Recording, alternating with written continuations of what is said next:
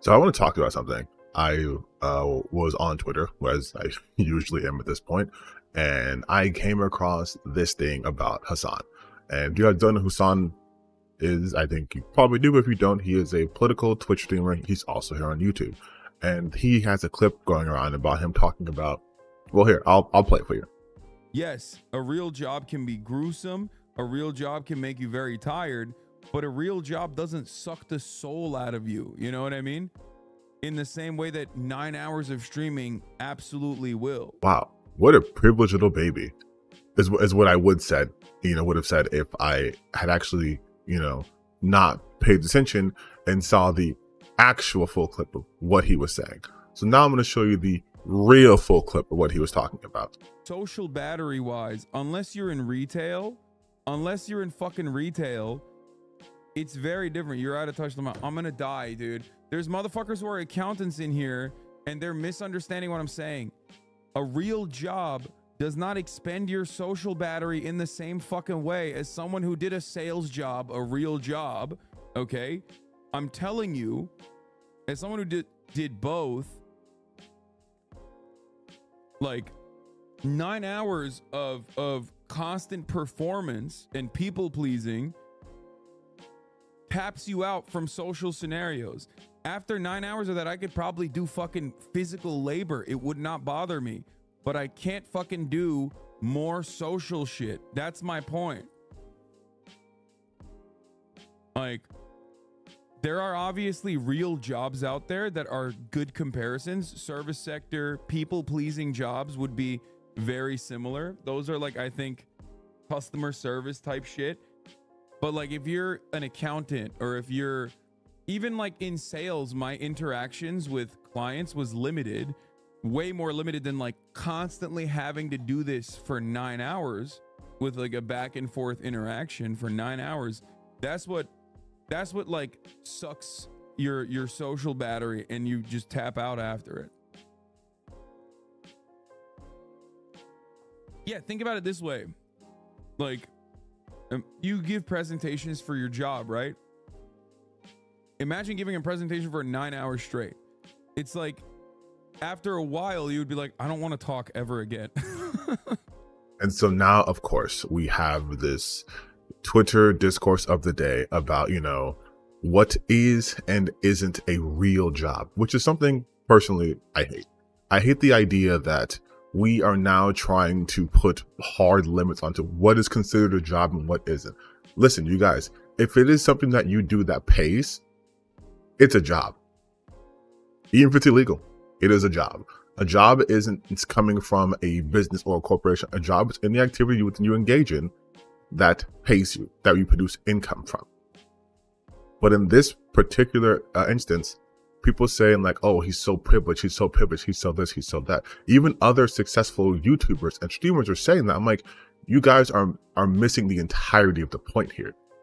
His specific point was that because he streams so much, that his social battery's drained. So after he's done streaming and engaging in chat, that, he doesn't want to do things afterwards. So when he goes to events, he leaves early, or maybe he's on his phone, or maybe he's not able to talk to people.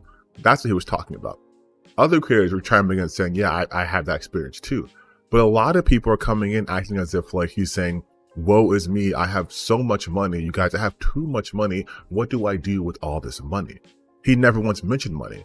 But a lot of people immediately go to money, which is idiotic. Like, I am not a fan of billionaires. I'm not a friend of billionaires. I always say tax the fucking rich.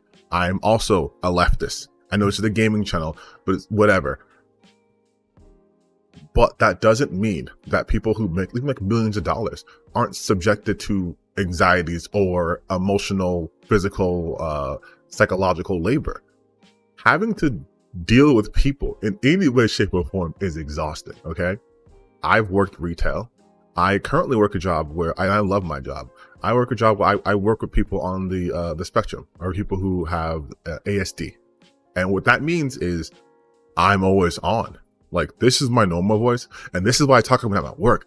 Yeah, dude. Yeah, buddy. All right, we're going to do this. We're going to do that. We're going to go here. We're going to do that. That's not my normal demeanor. And I have to be on for hours. I work 10-hour day. I'm gone 6 days a week, Monday through Saturday. I wake up around, well, if I'm lucky, I can wake up around like, at the fourth, myself wake up around 6 o'clock every day. I work out for an hour or two, and I go to work, and I'm not back home until like 10:30, 11 o'clock. And then on weekends, on Saturdays, I start work at 7 a.m. So I work a lot, and it's exhausting, but it's exhausting in a different way that, you know, when I was working retail, which is exhausting in a different way than when I was just going to school or, you know, doing physical labor, doing security like I did. Like, these all are different types of exhaustion and different types of effort, but that doesn't make it no longer a real job. Just because one has, you know, a better outcome doesn't mean that the effort or the emotional labor put into it, the physical labor or any sort of labor put into it, is minimized. In fact, I would say there's a whole different set of stressors for people who are online content creators. I'm not a large content creator by any stretch of imagination, unless we're talking about height. By then, yes, I'm a very large content creator, but I'm not a huge social presence, okay? There are newer things that we're dealing with because of social media. There's people who can have parasocial relationships with you to an extreme degree. There are people who will come and hate watch you, leave hate comments, try to dox you, get you swatted. Like, all of these things, have your name being constantly thrown out there, your character constantly misrepresented. And I'm not talking about Hasan specifically. I'm just saying in general, you have all those things that you don't have to deal with a 9 to 5, a typical 9 to 5, right? When I go to my job, I don't have to worry about people talking about me or whatever. But that doesn't mean that I don't have my own set of stressors or my own set of issues. They're just different. He has a social battery that gets depleted because he streams for years at a time, right? A lot of other content creators have issues with, you know, imposter syndrome, or they feel like they have to always be topping their next content. And what people aren't talking about is, in terms of creator economy, you have to always be producing. Either you get lucky and you have a Patreon set up and you can live enough where you can have time to build like these videos that way you want them, or you're constantly on every single day because there's no like, there's no pension, there's no retirement fund, there's no days off, there's no vacation time unless you were able to take that hit financially. Most other jobs do accrue some sort of sick pay or sick day or maternity leave or something similar to that, where you do have some scheduled time off, even like holidays. Like, but all this to say is, it's very strange to try to come at someone who is talking from a personal experience and then try to invalidate that by using your own personal experience. Because there's another YouTuber here I saw, it's Some Ordinary Gamers, and he's basically saying that, well, you're rich, so I mean, this is the easiest job to have, because in my job, which I also work 6 days a week at my company, and I'm just like, well, you have a company. You could just not work 6 days a week. Like, you could just hire someone to run your company. You could just be like a Bezos. You could just have that, but you choose not to, which is fine. But then you can't complain about the irrational clients, right? Because you choose to do that. You see how that's hypocritical? Like, just because we choose to do something doesn't mean we are immune from its consequences or side effects. To sit here and try to invalidate someone else's work because you view work as only manual labor and you view work as such a narrow field, that's your problem. That's not anyone else's problem. You can't tell me, oh, because he's a movie star or she's an athlete or they're a Twitch streamer, that they don't have pressures, they don't have issues, they can't complain about anything because they're so privileged. What you consider privilege is not universal. If you have a job, no matter how shitty your job is, you're privileged. Because in other places in the world, they make $0 and you make $10 an hour. So you're privileged. So now you can't complain when some old lady comes and yells at you because her expired coupon, expired and she can't use it. You don't get to complain because you're privileged. Oh, you play video games all day. That's such an easy job. It's like, it's not though. Like, it's not just the act of playing video games. You're playing video games, you're trying to engage people, grow an audience in a field that's quite literally oversaturated. You're trying to do all these things to make yourself stand out. You're constantly coming with new ideas. Like, it's not easy. You guys think it's easy because you think the task itself is simple. It's never just the task though, right?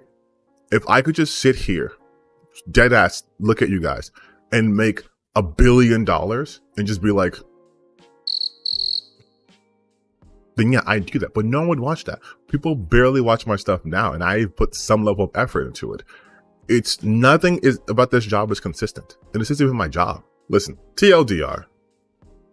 Stop this conversation. This conversation is pointless. It's dumb. You're never going to be able to, like, you have a real job and you don't have a real job. Do they get paid real money? Do they have to put in work? Do they have to provide a service? They have a real job. That's it. And with any job comes your stressors. With any job comes things you don't like, and you can talk about it, how it affects you. I think it's super fucking weird that people think once you reach a certain level, nothing can affect you. That's insane. If you work a job, if you provide a service, if you put effort into something consistently, especially when it comes to online content creation, when you don't know the outcome for any of these things and you still have to put effort in to maybe one of these pop off or whatever. Yeah, it's a job, dude. It's a job. Just because you don't have someone above you telling you what to do doesn't make it not a job. Like this is a bad mentality that people are having, man. This is a bad mentality people are having.